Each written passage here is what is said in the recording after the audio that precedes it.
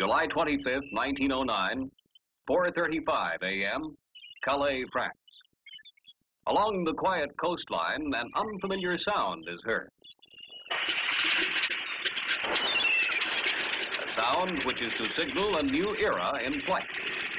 A sound which will shatter the natural barrier separating country from country, continent from continent.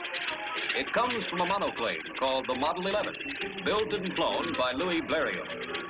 The pioneer French aviator has lost 10 of his own models in experimental flights before attempting to cross the English Channel.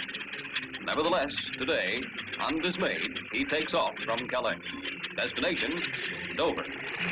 Today, he will become the first man to fly the Channel in an airplane.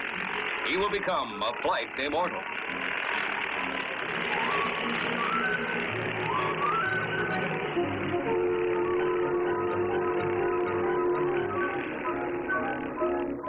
But to Blèriot, as he leaves the French coast, the 22 miles of open water loom formidably. Fogs are known to descend quickly and treacherously over the Channel, its winds to be gusty and unpredictable. Also, the aerial navigation of his day is rudimentary. Blèriot himself will say later, "I merely pointed my plane toward England." After 35 minutes, 30 seconds of superb airmanship, Blèriot arrives over the cliffs of Dover. Triumphantly, he cries, "Le moment est suprême," and the moment is supreme. For by his flight, Blèriot makes a contribution as great as any single man to the development of aviation. His achievement is more than a cross-channel hop. It's the first overseas flight, the first international flight. In the ensuing years, there will be other flights over greater distances and wider water barriers, but the objectives change, and in time, one objective surmounts all others: speed.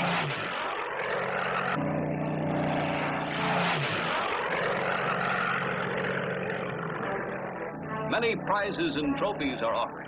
Many planes and many men compete for awards such as the Schneider, Bendix, Thomson. Climaxing the list of prizes is the Louis Blèriot Speed Trophy, first offered in 1930. For years, the trophy remains almost forgotten, since no plane could even approach its requirements. Then, in early 1961, the world is given notice that there is such an aircraft. It is the U.S. Air Force's B-58, a bomber, an operational bomber, the fastest aircraft of its type ever constructed.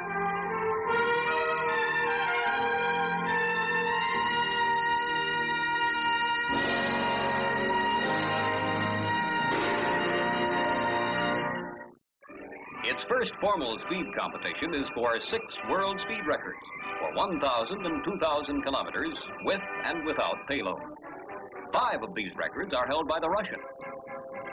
On January 12th and 14th, 1961, at Edwards Air Force Base, California, B-58s, manned by Strategic Air Command crews, easily shatter the old records. 1,284 miles per hour over the 1,000-kilometer course, 1,061 miles per hour over the 2,000-kilometer. Speeds almost twice as great as the records held by the Russians. 1,425 miles per hour is the top ground speed. Encouraged by setting these new records, the Air Force decides to go for the Blèriot.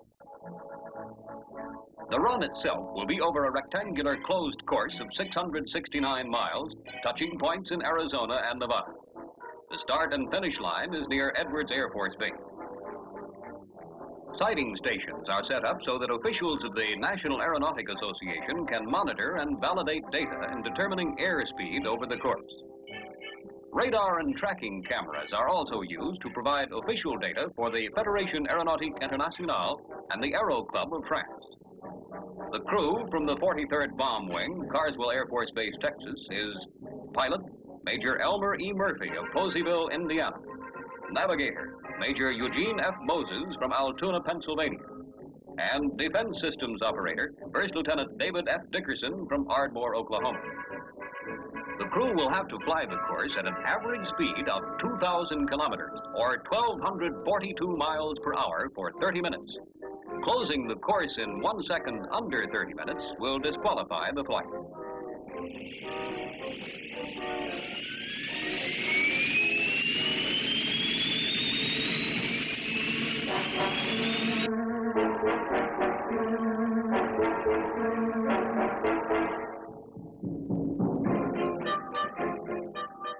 This is Fort 1. Stand by, sighting station, stand by.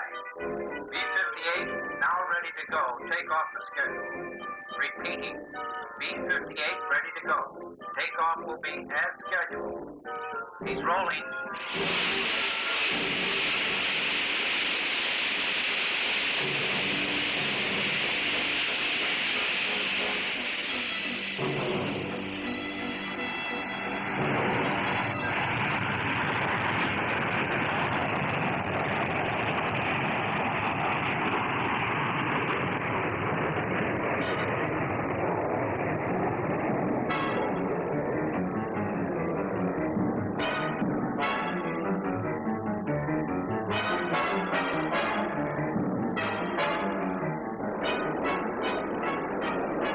You're 4 miles out. You're right on course. You look real good. Approaching the starting line. Mark gate. Major Murphy enters the course at 44,000 feet and climbs to 50,000. Tensely, the B-58's ground crew watches its flyover. The bomber is flying an average Mach 2 plus.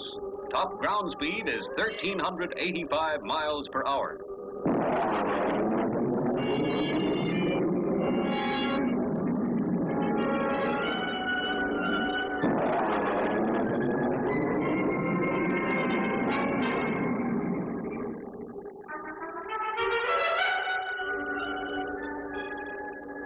Look real good. Right on course. How's the Mach? Come on, Mach. Check hydraulics. Hydraulics? All instruments look good. Check normal. Shock lines arcing out from the nose of the bomber are visible to ground observers.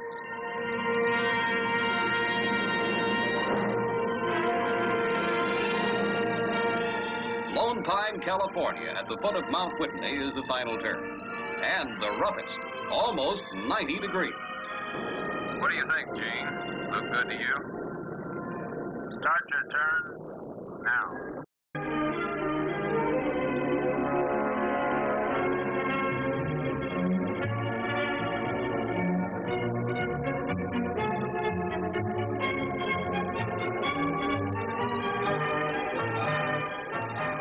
Cleared, Lone Pine. Clear at Lone Pine, after a 93-degree turn at Mach 2. Now for the home stretch. You're closing the course. Mark gate.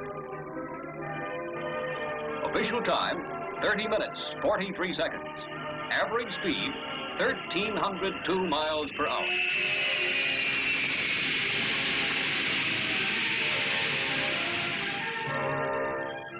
For the pilot, it has been 30 minutes of precision flying, supported by the superb teamwork of his crew.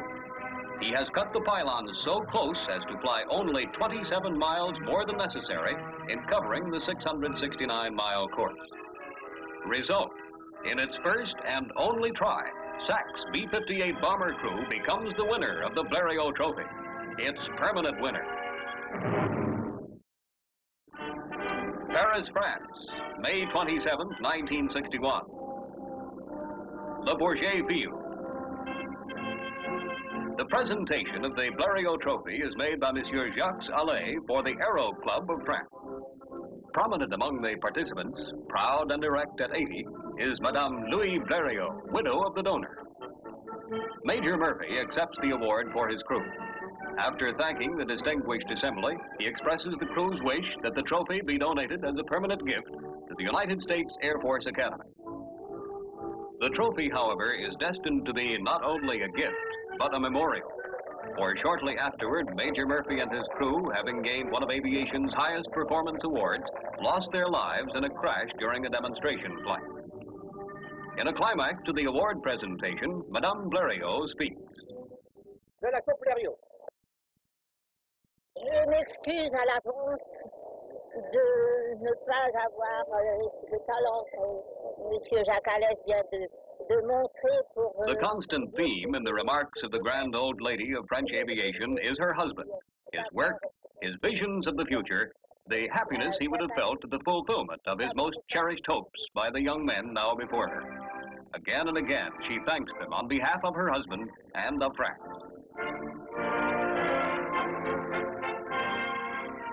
We in America join you, Madame Blériot, in thanking these men.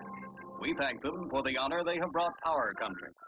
We are proud that the Blèriot Trophy, after waiting 31 years for a worthy recipient, has at last found one in the Strategic Air Command's B-58.